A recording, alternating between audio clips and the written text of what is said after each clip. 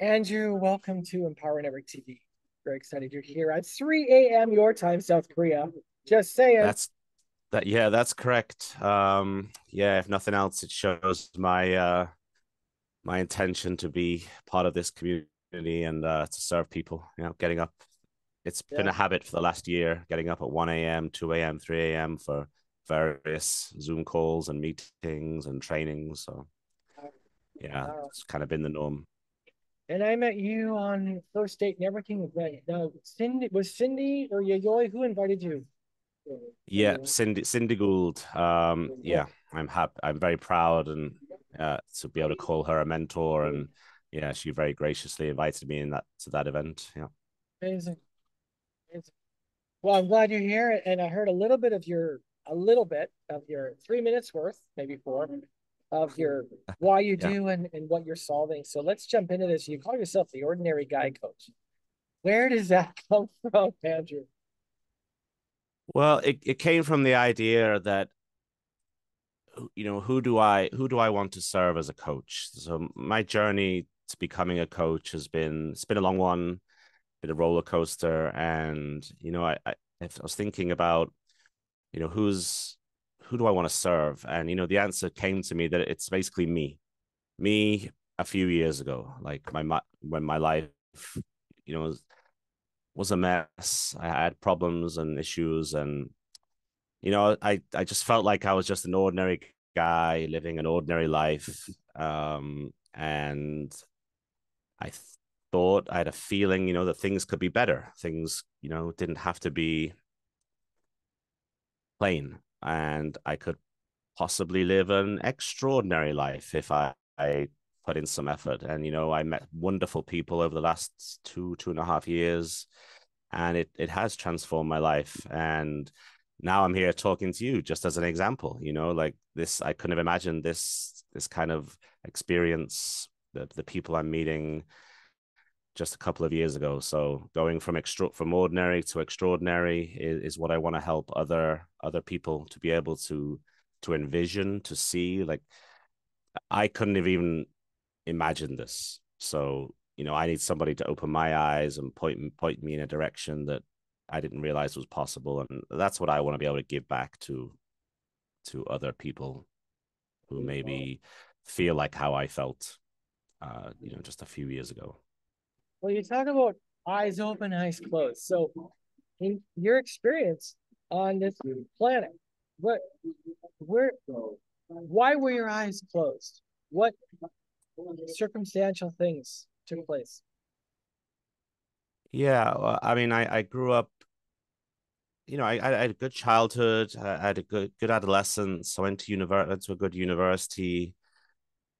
23 years old, I came out to South Korea to teach English, and so it's all good. It was all good, wholesome stuff, but there was limits to what I could see, what was capable of me. When I had troubles, when I had problems, people would say, that's okay, that's okay. But there was not much. There was no. Looking back, there was not a lot of like things could be better. Things can be better than this. It's like, don't worry, like you'll get through this. But where was the other side? Like once you get through this, it was back to being kind of, not to use my own phrase, but ordinary again, right? It was like, dips and then back to being ordinary and then dips and then back to being ordinary. And it wasn't until I met people in the coaching space, that like you're capable of more. Like you're capable of, like I see this in you, and you're capable of being extraordinary. And I was like, really? Like I do this well. I could do this, and that was my eyes being open to, I guess, potential. Really, the potential that was there, that nobody, either they didn't see it before or they just didn't. I couldn't see it, whichever way it was. That was my eyes open, eyes closed kind of thing. Things were not going too badly for me, but I realized now they could have been going a lot better. Okay, so a lot better. So, what have your eyes more on that, please? What have your eyes been open to now? What possibilities are you starting to consider? Well, I mean, before I get too grandiose, let's rewind just a little bit. Like I was suffering from depression. I was suffering from the consequences of the depression, like drinking too much, self-isolating, things like that. And I had to move past that before I could even consider career changes and the like. So I had my own experiences with coaches and counselors to help me get through that. And then I had the idea that I could do what they do. And that was probably one of the first like eyes opening experiences where I was, oh, hold on, I have some experience here that I got through this trouble. Now I can help others like me get through the same trouble. And then getting into the coaching world myself and learning how to be a coach, how to be a presenter, it it really opened my eyes to what other people are doing, like other people who've had similar experiences to me who are now hosting TV shows, who are hosting podcasts, who are writing books, who are giving keynote speeches to, hundreds, if not thousands of people.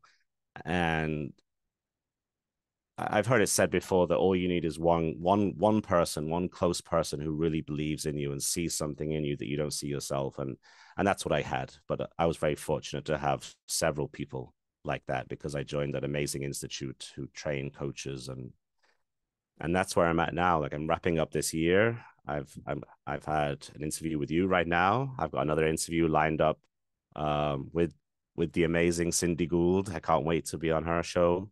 We're talking about at least a chapter in a book next year, and I would like to publish my own book too, that incorporates the essence of coaching plus teaching. Because another thing I do over here in South Korea is an English language teacher. So those are just a few things that are opening up to me from the work that I've been doing this year. Being your, I love this your story. So, who else is this affecting in your immediate circle? Your transformation, your awakening. Others are being affected. Yeah.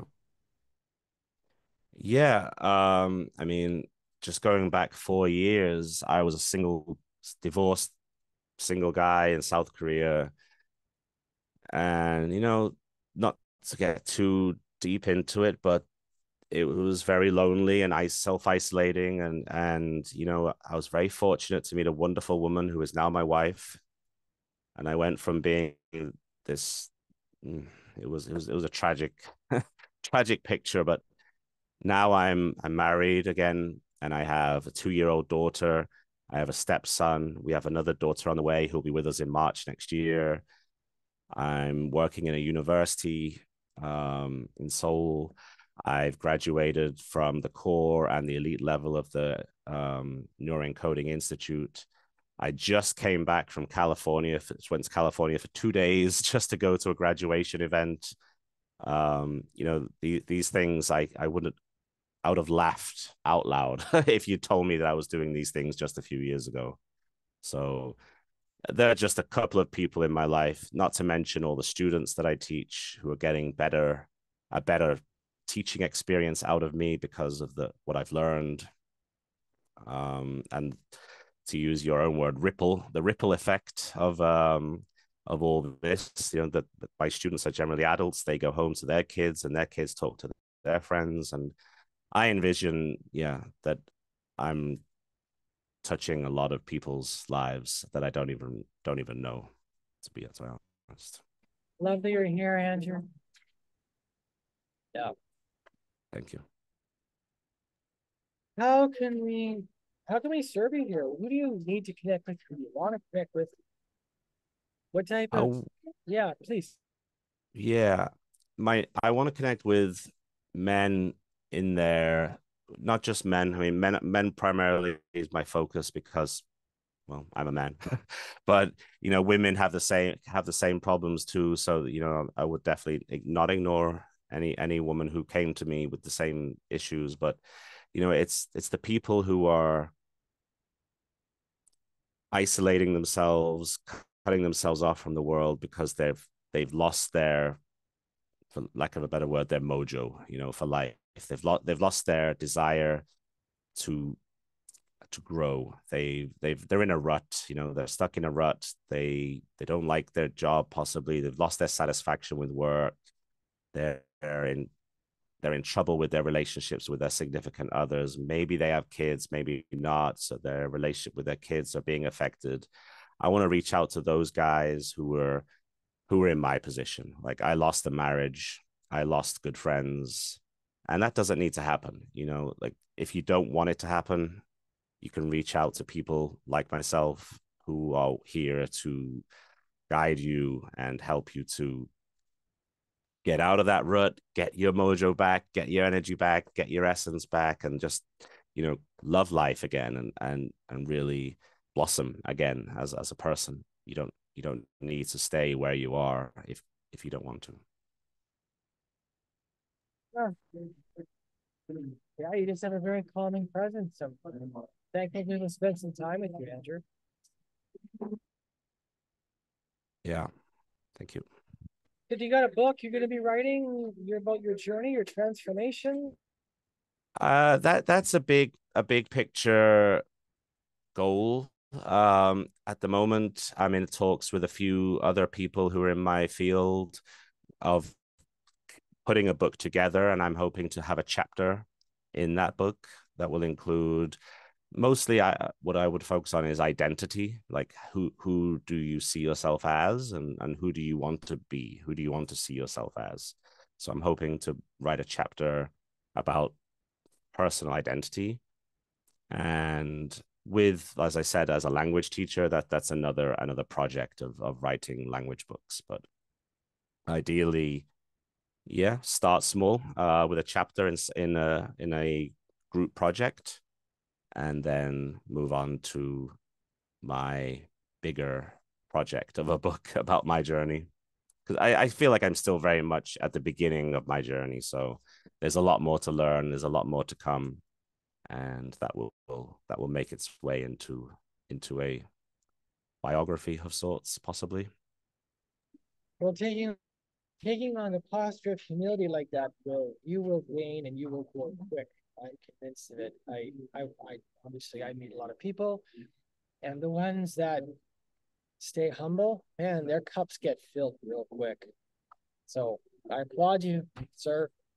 Thank you very much. Yeah, it.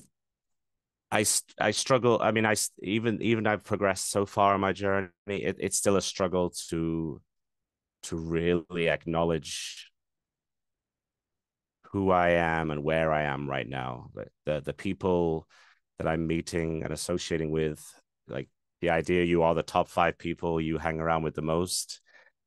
The people that I've been hanging around with recently, the world, like, the world's my oyster, and anything is capable if I keep moving in that direction, and the people I'll be able to reach and help and influence. It's exciting. Excuse if I don't, if I'm not exuding excitement at 3 o'clock in the morning, but my heart is there. My brain is maybe still catching up a little bit, but it is it is very exciting. I didn't even know it was gonna be 3 o'clock in the morning for you. I'm shocked they just showed up at 3 a.m. I think you're maybe one of the only 2 people I've ever heard of showing up at this time for an event. Um, You show up when you gotta show up, right? Like, if my mentor is giving a lecture at 3 o'clock, well, if it's 1 p.m. Eastern time, then I'm gonna be up at 2 o'clock Seoul time. That's what I've got to do. Um, yeah, you gotta do what you gotta do. And this is Beautiful. this is what I gotta do today. You're inspiring, Andrew. You're inspiring. Any last words that you'd like to leave people with?